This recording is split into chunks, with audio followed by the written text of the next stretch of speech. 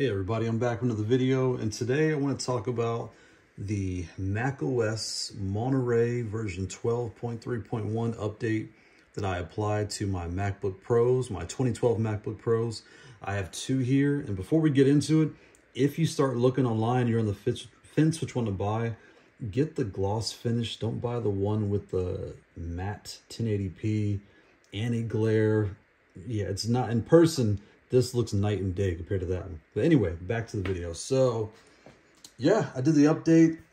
We were working on just testing something out on Xcode and needed the latest version of Xcode. Come to find out on, what is it, version 10, I believe, you cannot use Xcode. You can't get the latest version. You can't export to your phone. You can't test anything. You're really kind of stuck. These laptops, when it comes to development on the iOS side, are out of date. Android was working just fine. React, all that stuff works just fine. Docker works fine, but Xcode will not work. Unity works just fine, but it will not work on the base of these two on the version 10. So I upgraded to version 12.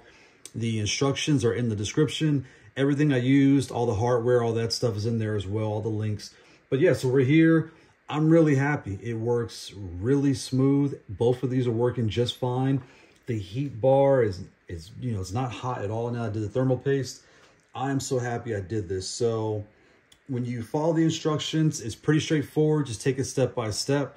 You'll see that I used a tool. So I ended up buying two new SSDs. I bought a 256 for this guy, which was the same size as here, it's a cheapie.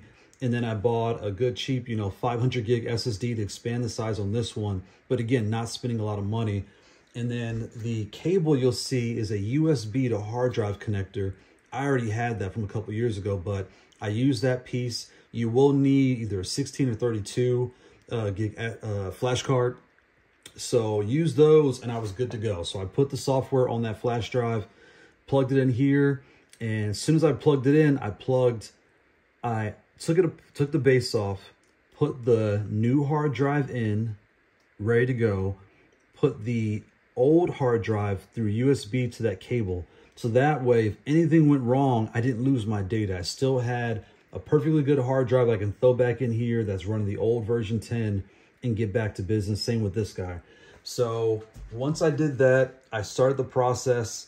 I have fiber internet and it still took maybe an hour or so to download and install. So I would say as soon as you fire up the wizard and go through the erase steps and you say start the process, start install, start it and just walk away. Let it do its thing. It's going to reboot a few times.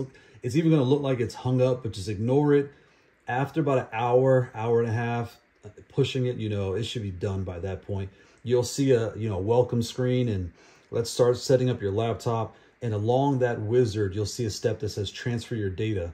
And since you have the hard drive already plugged in, when you say transfer, it'll see it. And it'll pull up all your profiles. It'll tell you how big your profiles are and all that stuff. Just say next.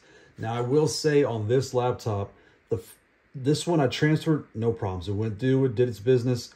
With this one, something happened where it got stuck and it didn't like it. So instead of proceeding and just fixing it later, I stopped, turned the laptop off and started all over again with that same new hard drive in here. Just started over. Redid the whole install for about an hour. And then when I did the transfer the second time, I had no problems. It completed and everything was good to go.